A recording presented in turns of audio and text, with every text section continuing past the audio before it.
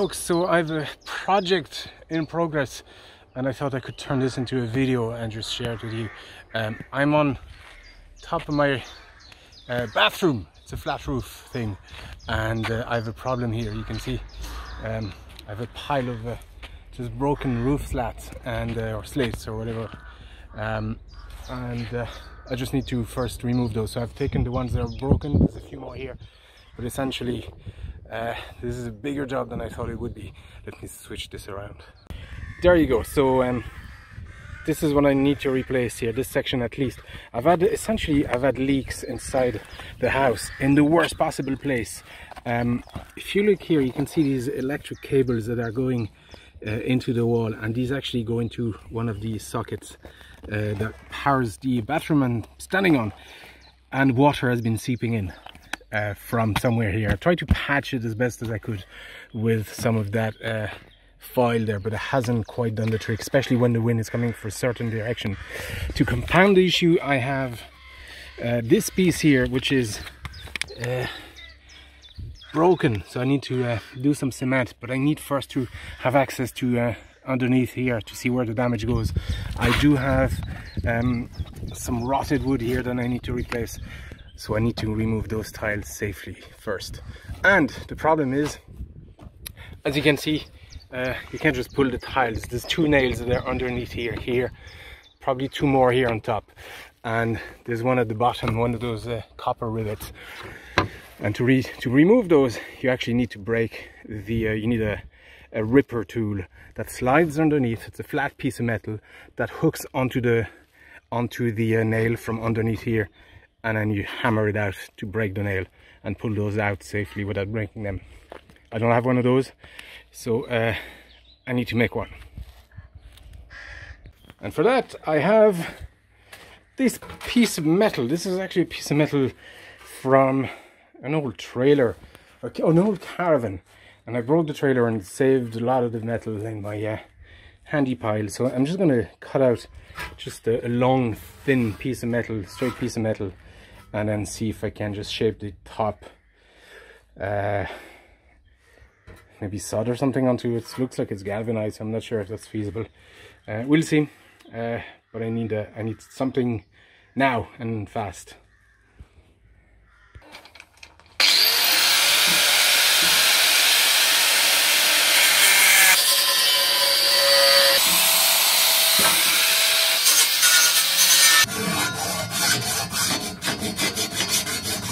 Right, so I got my piece of metal cut out. Next thing I need to do is cut out the head on it, so what's actually going to go underneath and hook on the nail from underneath. And it's this sort of phallic looking type of yoke. So essentially I'm just going to need to cut out here, and this bit here. And essentially when you slide it underneath, you hook the nails on these guys. I think that's the theory anyway. I'm not sure if it'll work, if I can make this sharp enough. The nails are those very flexible, sort of weak metal made of like a lead alloy or something, like whatever it is. So hopefully it'll work. So I need to do that and have a handle at the back that I can hammer on. So I might just need to fold that. See if the size of the slate as well is enough. And well, some sort of handle, or even just a piece of metal sticking out, that'll take the hammering just to pull that nail out. So let's cut this first.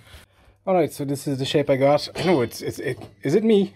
It's super phallic, isn't it? You need that little kind of thing at the end as well, just to push the nail in sometimes. And I've just sharpened this slightly. We'll see if it works. It's not perfect. I don't need it to be perfect. I need it to be practical, and now I need it now. So it's a bit too long. These are the slates I'm using.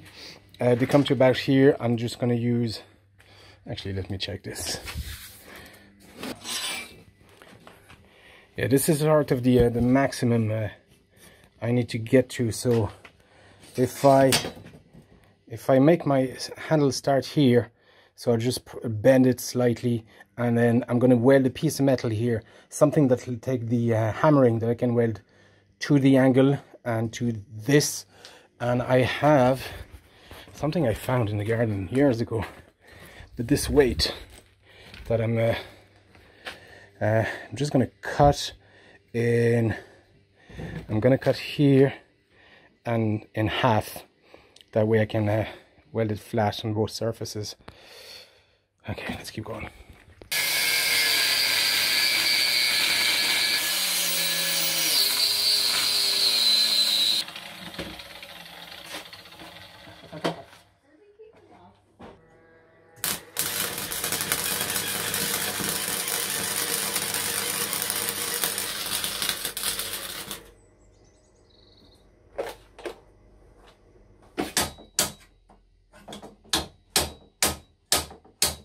Oh, it's holding. Not really.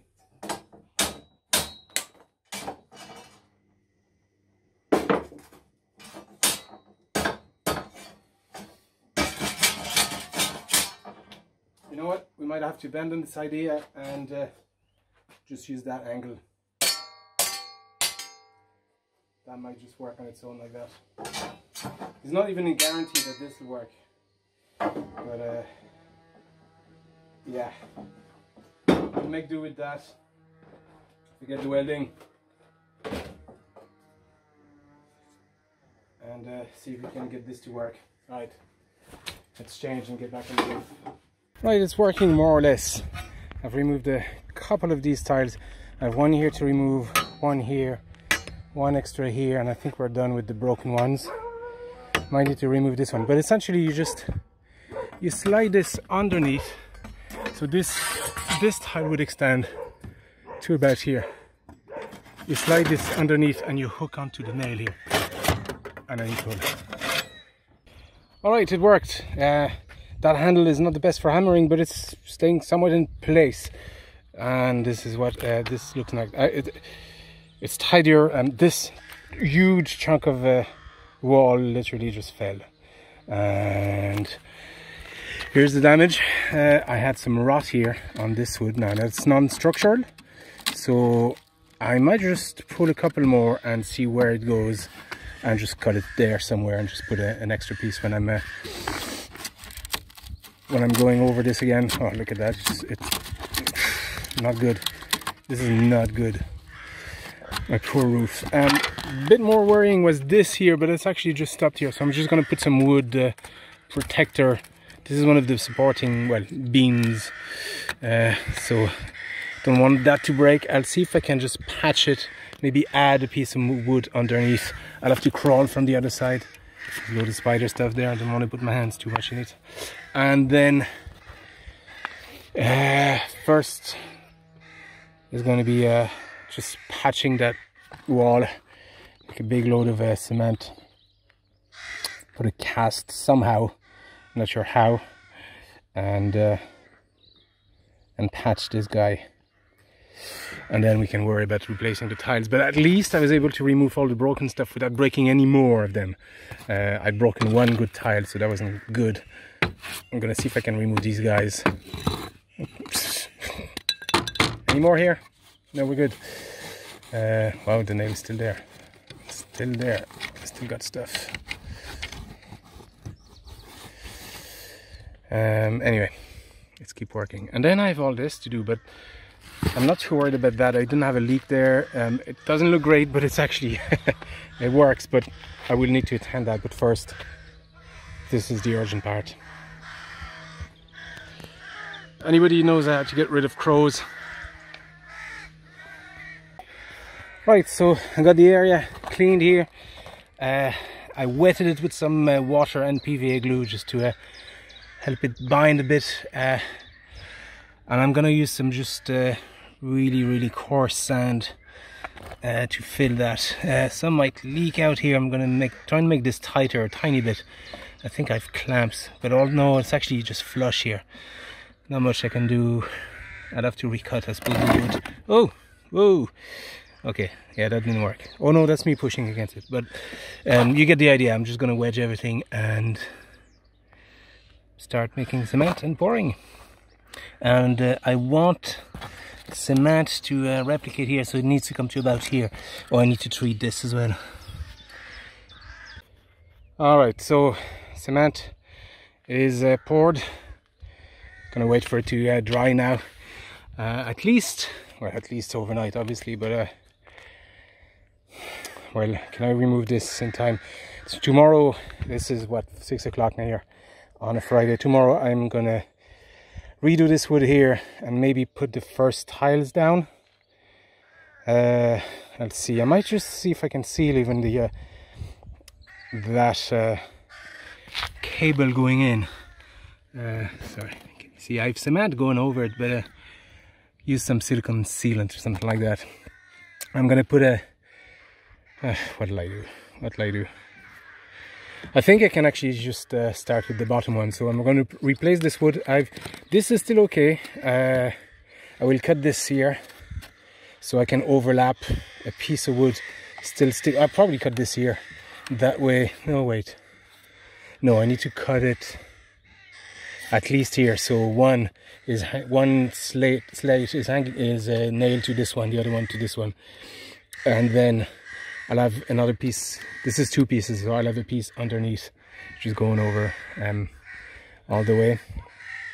I'll put the first tiles and then I'll patch the cement here so nothing comes from under, like by capillarity, and then fix all this cement tomorrow. And I think hopefully by Sunday I'll be able to retile this section.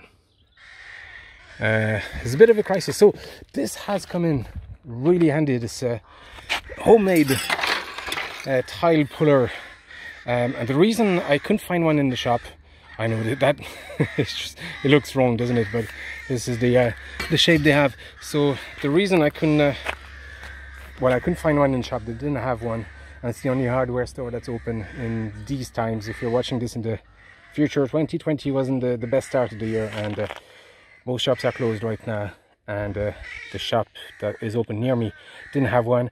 I went to a few of my neighbors, nobody had one. I rang a few guys to help me to roof this, you know, and I was going to pay them. Nobody got back to me, so I had to do it myself, and I had to do it quick. And this actually worked really well to pull those nails and those tiles without breaking the rest of them. So there you go. Yeah, let's wait until this dries. Let's wait till tomorrow. Alright, so I have just removed the concrete. Still a bit wet, but I mean it's just going to dry slowly. Anyway, it's going to dry over a few days. Started cutting tiles to size for the bottom layer, so you work from the bottom up and make sure these are in place. I still need to make a small ledge here, so I have a little batch of cement here that I'm going to make a ledge here just to prevent stuff from seeping in through here. But then I should be okay to start tiling properly. So I'll start with all this first, and then there's another layer here that goes in between. I'll cover this, so I need 3 more here. 1, 2, 3, 4. I'll have just about enough tiles to cover this, and then I'll have all this to do. But this is not as urgent as this section was, obviously. Regardless, let's keep moving. All right, folks. So I think I'm done here on this section. It was a lot easier actually than pulling them out. It's funny, I decided to keep this one, but essentially it just had exactly the right number of tiles for this patch here. So maybe I'll change this one in time, but I don't know. I think it's fine as it is. Yeah, I'm glad I did that. It was just such a mess of broken tiles. So I still have this section here to do. I need more tiles, but I'm not getting, you know, I don't have any leak here. It doesn't look great, but it's actually patched well. I think what I was getting, there's a bit of flashing tape here because I'm masking the cement on the other side.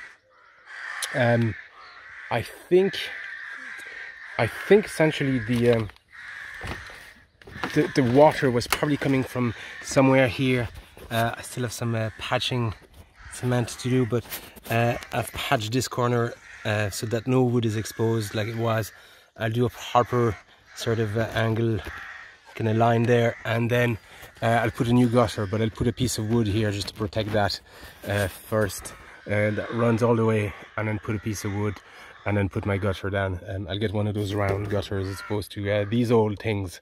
Probably need to change this at some point, but before I can do that, obviously I need to change all these as well.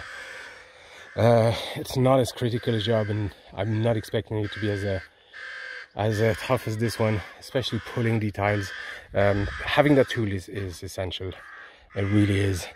So I'm glad I made one. I'll probably just order a proper one, because this is not ideal. It was good for the emergency, but it's already, you know, blunt and showing signs of distress. So but short term it was very handy because I was stuck otherwise. I'm not stuck for these, so I'll probably do these separately.